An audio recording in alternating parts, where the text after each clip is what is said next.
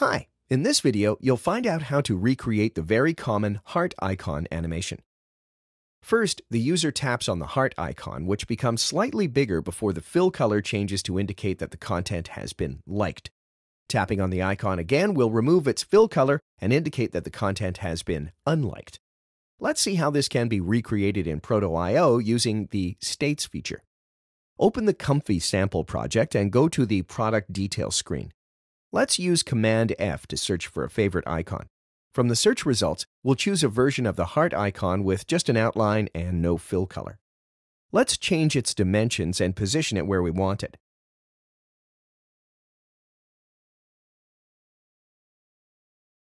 We'll then convert it to a container.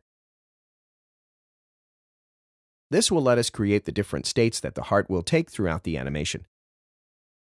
Let's resize and recolor the heart icon as it will appear when it's in the off state.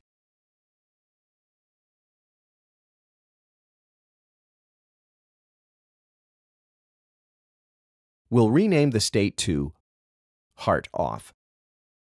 Now let's create the in-between enlarged heart state, which is now how the icon will appear when tapped. The heart needs to have a fill color, so we'll delete the outline icon from this state and replace it with the filled icon.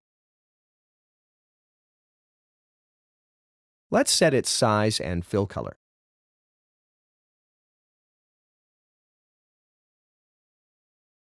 We'll name this state Heart Big. Finally, let's create the Heart On state.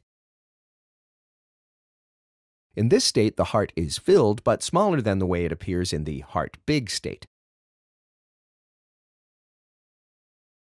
So to recap, we have the Heart Off state, where the heart is shown as an outline, the Heart Big state, where the icon appears bigger and filled, and the Heart On state, where the icon remains filled but returns to the same size as the off state. What we need to do now is add the tap events that will make the heart change from one state to another. Let's start with the Heart Off state. We select the heart icon and drag a connector to the Heart Big state. Proto.io will offer to create a nice transition animation between the Heart Off and the Heart Big state, which is exactly what we want, so we'll choose Create. If we drag the playhead along the timeline at the bottom of the screen, we can see the heart icon on our canvas transition from empty to filled. Let's change the easing from the default option to linear to make the animation smoother. Let's preview it now by dragging the playhead along the timeline or by clicking play. What we've done so far: once the user taps on the Heart Off state, the heart will switch to the Heart Big state using the animation we just set up. Once this animation completes, we want the heart to jump to the Heart On state. To do that, let's go to the end of our timeline and click on the Interaction button. From the menu that appears, we choose State Transition End for trigger, and from the Action dropdown, we choose Change Container State. In the Container dropdown, we choose Current Container, and for state, we choose Heart On. Proto.io will offer to create a transition between the Heart Big and the Heart On states.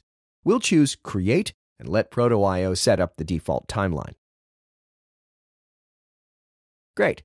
Finally, let's switch to the Heart On state and set it up so that when the user taps on the Heart On icon, the heart will switch to the Heart Off state. Like before, we choose to create a default transition which we can preview using the timeline. So let's save our project and preview what we have done in the player.